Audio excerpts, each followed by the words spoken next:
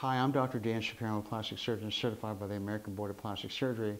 I've been performing cosmetic or aesthetic plastic surgery in the Scottsdale Paradise Valley area since 1992, and that's all that I do.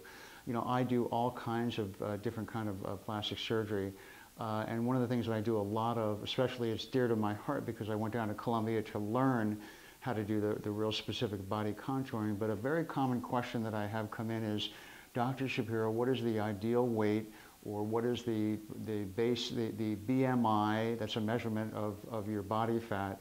What is the safe BMI, and when is my BMI too much to have plastic surgery? You know, or specifically liposuction. The answer to that question is to understand what BMI is, and that's the body mass index. Generally, the cutoff rule for plastic surgery is about 35.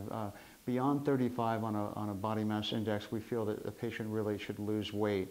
And I think that's important when you consider what liposuction is. Liposuction is not a treatment for obesity. It's really a body contouring procedure that tends to approach disproportionate areas of fat in the body. And we're depending upon not only the fat removal, but the skin contraction. So we like to have somebody at an ideal body weight. Now, what does that mean? Well, it doesn't mean you have to be, you know, exceedingly thin. It doesn't mean you have to be in great shape. What that means is you should be at a stable weight, and you should have tried to exhaust your attempts at weight loss and exercise. But specifically, a BMI really less than 35, I think, is ideal for having liposuction. There's no steadfast rule.